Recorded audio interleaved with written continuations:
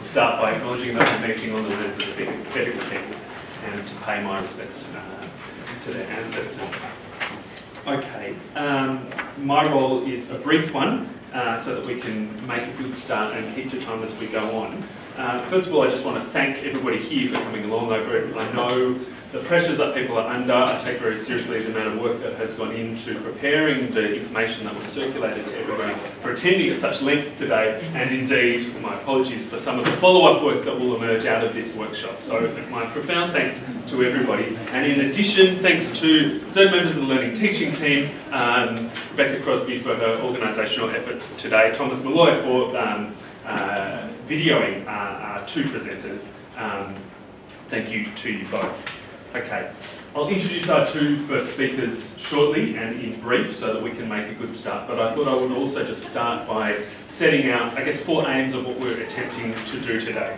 And they are, first of all, on a kind of course level, and I'll speak more as we come to them about what each session of today's workshop is intended to achieve. But first of all, on a course level, the intent is for us to work collectively in small groups to give feedback on each other's courses, what we're thinking of doing in terms of assessment for the trimester, what we considered, what we decided against, what the thinking was behind our shift, what we're struggling with, what help we might need to try and resolve that on a collective level and collegially. 2, I suppose, on a program level, and some of this work has already been done by Marina and myself, and thank you to everybody for filling in their forms and sending it back. I guess a mapping exercise to try and work out if there are any gaps in skills and assessment from the shift to a semester to a trimester-based system, indeed the reverse, whether we're over-assessing particular skills and whether we're appropriately, I suppose, scaffolding and building our student skills as they move throughout the programs.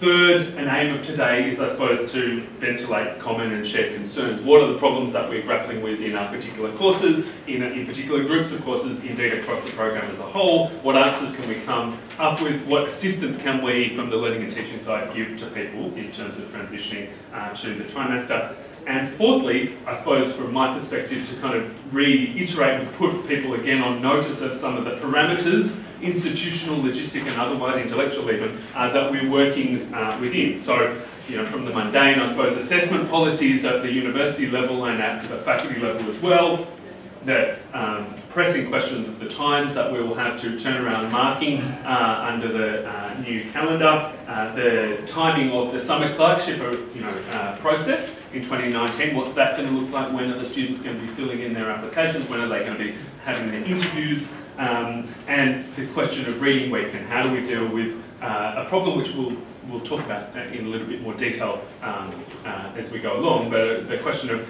how to resolve the problem of Easter and Anzac Day in term 1 of 2019, but it won't just be in 2019, it will be a recurring problem that we have to grapple with. So again, that's another parameter that we will be grappling with collectively and as a wider group at the end of the session.